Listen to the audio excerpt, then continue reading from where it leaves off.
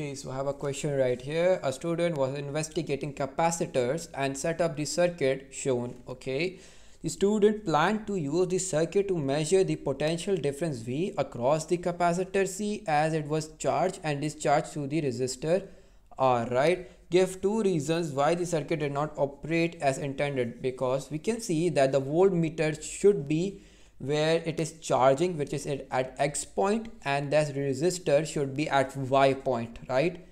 Because we need to know if whether the volt is basically whether it is charged or not, right? So it should, if they are in opposite, in opposite places, right? So you can either write when charging voltmeter, basically when charging voltmeter is not in it's not across the basically C, it's basically in the Y place where there's discharging, right? And you can say that when discharging, the resistor isn't in the circuit, right? Where, because we need resistor while discharging, right? Which should be in Y, not in X, right? So, or either you can write it as when charging resistor was basically when charging voltmeter wasn't there, and when discharging the resistor wasn't there. So let me write the sentence for you guys. Okay, so I have written the sentence for you guys. The charge when charging voltmeter is not across the C, and what I mean by this is that you have this capacitor right here, right, this is your capacitor, right?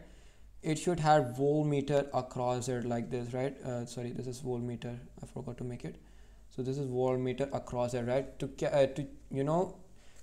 calculate, or to verify, to see whether the capacitor is charged or not with the battery given, right? If the battery is 12 volt, is it showing in the voltmeter 12 volts or not, right? To see whether it has fully charged or not, right?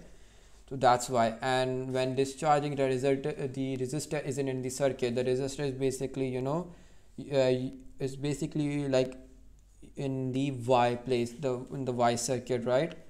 And we can see it isn't there, right? It is in the X one, right? Or you can basically say it by their names, right? Let me remove this. You can say it by their names, or you can say it just define them, right? It's both correct either ways, right? So here's your answer.